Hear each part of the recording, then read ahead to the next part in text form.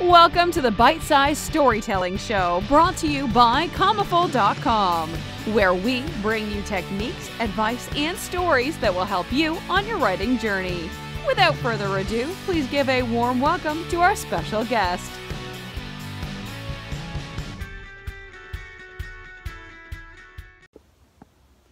What's up, Commaful? My name is Ronn. I am the author of over 50 science fiction and fantasy books, as well as self-help books for writers. And I also run the popular YouTube channel Author Level Up, which is for writers. And the topic of the video that I wanted to talk about today is writer's block, because every writer deals with writer's block at some point in their career. Amen? And I imagine that many of you watching this are new and aspiring writers, and maybe you're dealing with writer's block right now, and it's probably really agonizing and probably really frustrating. And so I wanted to give you some perspective, because I've been through this a number of times, about 50 times to be exact, and there's some things that I found that definitely help with combating writer's block. So I want to give you in this video 3 tips, plus something that I desperately want you to hear about beating writer's block, because it's actually easier than you think. But before I get to those 3 tips, there is something I want you to know. And that is, when you have never written a book before, or when you've only written a few books before, what you're going through feels really excruciating. And many times it's going to feel like you can't do it, or that maybe there's something wrong with you, or maybe that you don't have the right skill set in order to actually write a novel. You're going to go through all of these feelings and all of these emotions, and they're all perfectly normal. I'm here to tell you that they're perfectly normal. There's not a single writer that doesn't go through it, and there's not a single writer that doesn't still go through it even after they've written tons of books. And so I think that the major secret, before I get into any tips about beating writer's block, is mindset. It's learning to be comfortable with the uncomfortable, because a lot of writing is about the unknown. You don't know what's going to happen in your story. You don't know what your character is going to do. You don't know what the next book is going to be about, right? And it's learning how to get comfortable with that. And the more books you write, the more comfortable you will become. So now, tip number 1, and I want to talk about the root causes of writer's block, okay? So writer's block, no matter what it is, no matter what you're dealing with, only has 3 root causes, and those are each of the 3 tips that I'm going to give you today. Okay, so the first root cause of writer's block is fear. Right? So you fear that you can't do it, you're afraid of what other people are going to say, and whether you realize this consciously or whether you realize it unconsciously, fear is a source of writer's block, because let's face it, you know, there's this weird contradiction in society, right? Like, people love books, people love movies, people love television, but they don't always appreciate the person or the people that created those things, right? Case in point, how many people watch The Walking Dead every week? Just think about how many millions of people watch The Walking Dead every week, and how many people read the graphic novel or have read the graphic novel series. How many of those same people will then balk at you when you say that you're a writer, right? Writing is looked down upon in many circles, and in many respects. There's not the respect for writers that there is for, say, a lawyer or, say, doctors. It just doesn't exist. And so you have to understand that in some ways, whether you like it or not, right, wrong, or indifferent, society has some things against writers. And so we hear these things in our lives, and we hear these things perhaps from family members or cousins or uncles, you know, or people close to us, or even friends, right? That, oh, well, writers, they don't make any money. There's no way that that can be a sustainable career. And they kind of poo-poo all over all of our dreams and aspirations, the things that we hold very dear, right? Can I get an amen? Amen. So this happens, you know, and it is what it is. There's nothing we can do about it, but that is one of the root causes of our fear, because we fear that we're inadequate. We fear that we're going to be judged. We fear that no one's going to buy our books. We fear that the people that do buy our books aren't going to like it. And so like I said before, learning how to be comfortable with the uncomfortable, learning how to conquer your fear is not something that is very easily learned, but it's absolutely essential.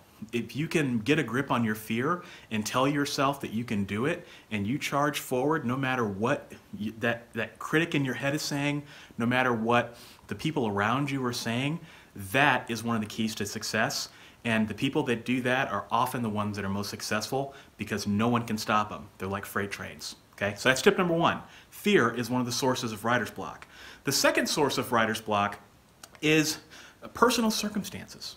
Right? So we all have lives, we all have families, we all have loved ones, we all have houses and apartments to tend to, and pets, and things that occupy our lives and our attention outside of our books, right? And sometimes those things need our attention more than our books. So let me give you an example. A couple months ago, I bought a new house. And I was really excited to buy the house because it was more space. And as you can see here, I've got a studio. I've got all my video equipment for my YouTube channel. I didn't have that at my last house, and I was just super excited. But as we were starting to get ready to buy the house, there was tons of things that I had to do, and there was lots of unconscious stress that was bearing down on me.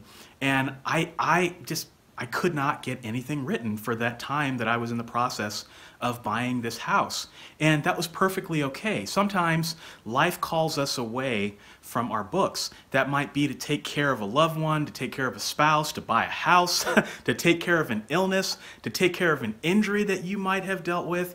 You name it. The key, and this is what will eliminate the writer's block. The key is to deal with the circumstances that you need to deal with, take care of those first, and then when you come back to your manuscript, you will find that the writer's block magically goes away. True story. So if you've got outside circumstances, take care of those first. The writing will always be there for you.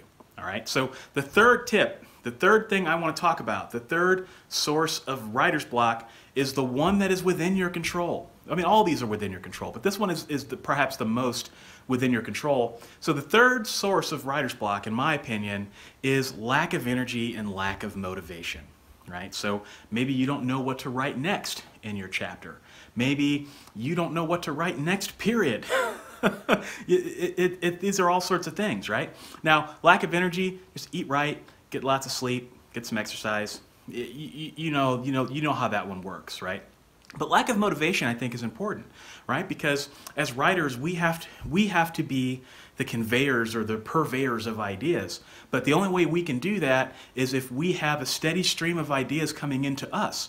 That means setting aside time to read lots of books, right? Setting aside time to play video games if that's what you like to do, so that inspires you. Setting aside time to listen to music, pursue other passions. But one of the things that I found really helpful with all of this is to keep an idea book. So while I'm in public or I'm out and about, and I see some interesting person, or I encounter some interesting scenario, or I meet someone with a pretty cool accent that might sound cool in a book one day, I actually keep the Evernote app on my phone, and I capture all of those ideas. And I capture maybe 1 or 2 ideas every single day. And you do the math on that, that's like 365, 700 ideas, right? So that way, the next time you have writer's block, I have like at least 700 ideas in a notebook that I can go to, and I dare myself to not find something that's going to inspire me, right? And so that is one of the great ways to beat writer's block, is to always have some great things in a notebook and inspiration to help you and see you through the hard times, okay? So those are the 3 root causes of writer's block: fear, personal circumstances, and lack of energy and lack of motivation. Now, here's what I want you to know. What I desperately want you to know is that the pain you're feeling right now with writer's block, when you're done with the book several years from now, you're going to look back on the sections that you struggled with, and you're not even going to see how you had writer's block. You might even be really happy with how it turned out. So what I want you to know is that it's all perfectly normal, and the perspective that I'm giving you is the perspective that you're going to have when you get on the other side of the tunnel. So I hope that you enjoyed this video. If you would like to learn more about me, I encourage you to check me out at authorlevelup.com.